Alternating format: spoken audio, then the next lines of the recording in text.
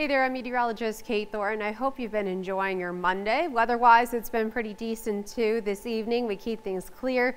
Overnight lows dipping into the 40s to near 50 degrees. So not too cold, not too bad. We wake up tomorrow morning with a nice blend of sun and clouds.